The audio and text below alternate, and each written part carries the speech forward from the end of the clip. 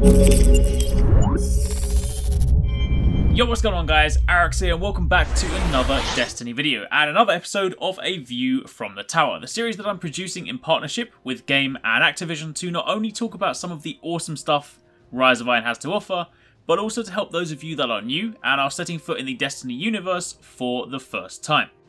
Last week we spoke about the upcoming Heroic Raid difficulty and what that meant for Wrath of the Machine, but this week, now that Heroic mode is actually live, we're going to take a look at some of the loot that I got this week, and by extension that you can get too.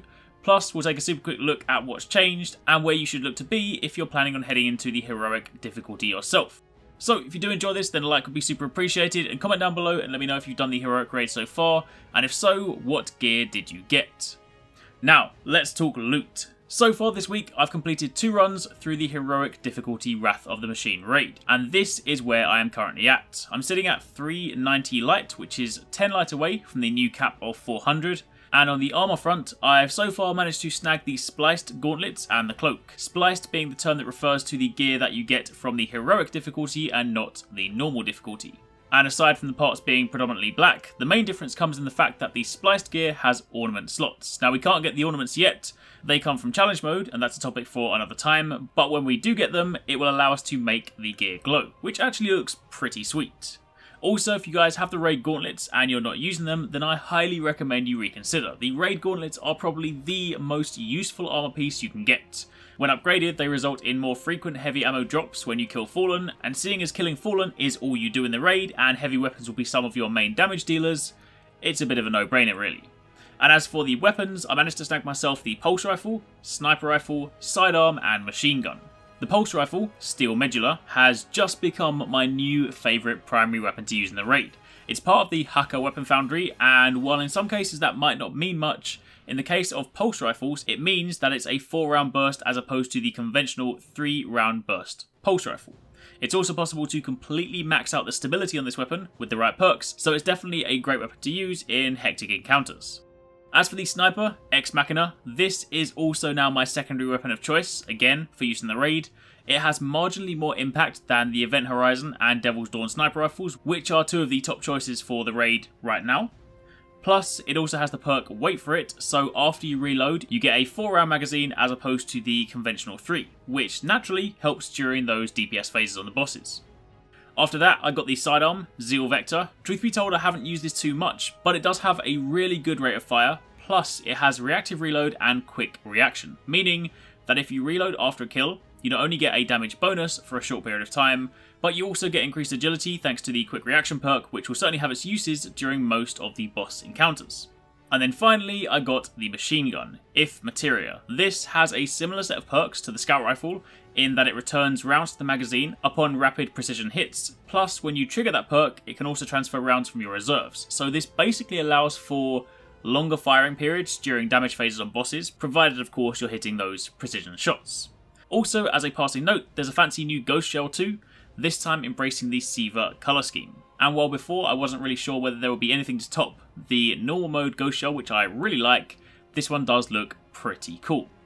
So, that is basically all I have so far. Any duplicate items I got, I infused to push my light up, but that is my loot from this week's raiding. And now that we've covered that, for those of you that perhaps have yet to dive into the Heroic difficulty, let me quickly go over the things you need to know.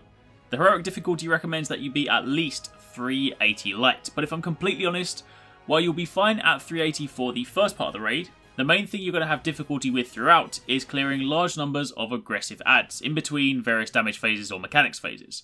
And while yes, you'll be able to take them down at 380, the further you progress, the harder you're going to find it. So honestly, 385 light would probably be a more appropriate starting point, plus the loot that you earn as you go will also have a chance of pushing you up even further. And to recap something we touched on last week, 2 of the best heavy weapon choices for the raid are most definitely either the Sleeper Simulant, which is a heavy fusion rifle capable of landing a critical shot, and one of the highest damage ranged heavy weapons that you can use for this raid. However, if you have the exotic sword, Dark Drinker, that has amazing utility on the final boss and can actually output more damage than the Sleeper Simulant. Our team had 3 Dark Drinkers and 3 Sleepers, and we were able to take out the final boss in 2 rotations. True, your gear and your light is a heavily contributing factor, but regardless, if you have either of those weapons, you cannot go wrong. As for the actual encounters themselves, well, I put together a detailed hard mode boss guide on the channel earlier this week, so I'm going to link that down below for you guys to check it out. But if you're just looking for a quick checklist to work out what's new, then here it is. The first boss, Volsic, will see additional Sieva charges introduced during the bomb phase, 6 now as opposed to the previous 3. The safe rooms have now had shutters added to them so that you now have to slide under the doors as opposed to simply walking in. And the monitors that you have to shoot to interrupt his one-hit kill move, the Sieva Density, are now bigger but have much more health. As for the siege engine, it's a bit faster during the first phase, but then the only other change is near the end. As you carry the parts towards the siege engine, you will have to deal with the perfected Devil Walker. Then as for the final boss, Asus, during his first phase, there are now 3 turrets that you'll need to shoot in order to deactivate them to stop them killing you, and they'll reactivate every 20 seconds, so you're going to need to keep an eye on them during the usual rotations. And as for the final phase, you're going to have more servitors to shoot in order to grab bombs from. In normal mode, it's 3 servitors per rotation, but in heroic, it is 9. So in that respect, it's kind of like round 3 Asus phase 1, just all the time. And that is a super concise list of changes. As mentioned, the full guide, linked down below, explains them all in detail and how they affect the fight. So definitely check that out if you want to know more. But for the time being, that, my friends, is pretty much it. That's a look at the loot that I got in the hard mode raid this week, and a quick summary of some of the changes and where you ideally want to be before heading in. As always, hopefully you guys found this helpful. Of course, you can check out the channel for more Rise of Iron videos, and if you want to know more about Destiny, then you can check out Games Hub, linked down below. But until next time, thank you for watching, take it easy, catch you next time, peace out.